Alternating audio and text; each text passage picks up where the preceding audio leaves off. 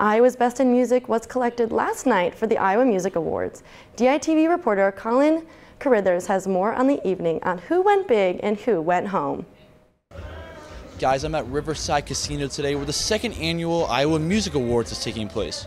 Numerous artists from the state have been nominated for awards in their respective categories, and they gathered today to celebrate their accomplishments.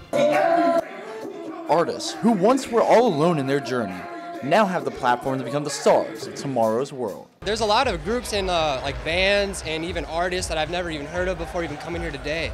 And I listened to some of their music before I came, and I'm absolutely shook with like how many like great artists that I've never heard of that are out here, man. Last night featured absolutely everything a top-tier award show would, including a plethora of performances.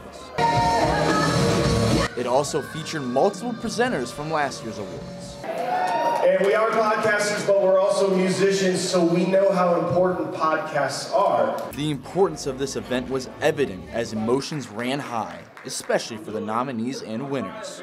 I went on script because I'm nervous, but thank you all so much. I'm going to go cry for a little bit now, so thank you. I really appreciate this. Tone had wanted an event like this for the Iowa community for years, so he finally took it upon himself to start it. I'm going to give my favorite quote. I used to say somebody should do something, then I realized I am somebody. The Iowa Music Awards has its glamour, but its true purpose is to bring the industry in Iowa to center stage. The goal is to create an Iowa music industry so we don't have to leave Iowa in order to get any big accomplishments or to network and make big things happen. Tonight's event was to recognize the 90 nominees, but it also served as a great way for not only the artists, but everyone involved to connect with the love of music being at the root. From Riverside Casino, Colin Carithers, DITV.